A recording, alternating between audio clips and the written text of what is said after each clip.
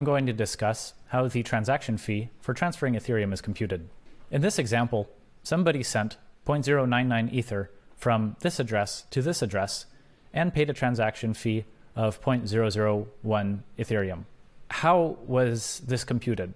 The transaction fee is the product of the gas used by the transaction times the gas price. When you open Etherscan, this might not actually be visible. You may have to click this in order to show the gas used by the transaction. In a later video, I'll describe the gas limit and the gas usage terminology, but the one you should be focusing on is gas usage for now. Gas price is given in units of Ether, but it's often on the order of billionths of an Ether. Therefore, when people describe the gas price, they will often do it in units of gwei, and one gwei is 1/1000th of an Ether. So let's carry out the multiplication. Over here, we have 21,000 times 48 gwei divided by 1 billion. And dividing the gwei divided by 1 billion brings it back to units of Ether. And over here, we see we have 0.00101,533, etc. And that matches exactly what we have here, 0.00101,533, etc. Now to get the dollar amount, we simply multiply this by the price of Ether, because remember, this is in units of Ether now. So let's just say Ethereum costs 2,900 or so. In that case, the price of the transaction in dollar will be 2.94.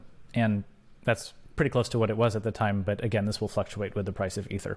Now, there are two things that might be a little bit counterintuitive at first. Where is this 21,000 coming from? It seems like a random number, and what exactly is a gas? And the other one is, where did this 48 come from? Well, what you need to know for now is that whenever you transfer Ethereum, it always costs exactly 21,000 gas.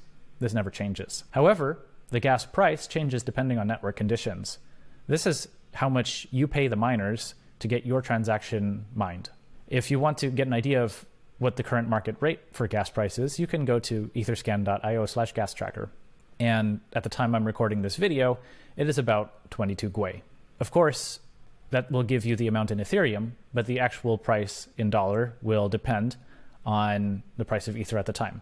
So the formula you need to remember is gas used by the transaction multiplied by gas price in gwei divided by 1 billion multiplied by the price of Ether if you want the transaction costs in dollars. Now, I've simplified this a little bit because after EIP 1559 went into effect, the gas calculation formula is a little bit more complicated, but I'll go over that in detail at a later video because the fundamentals are not very different. In the following video, I want to describe what's so significant about 21,000. What exactly is meant by saying a transaction is 21,000 gas?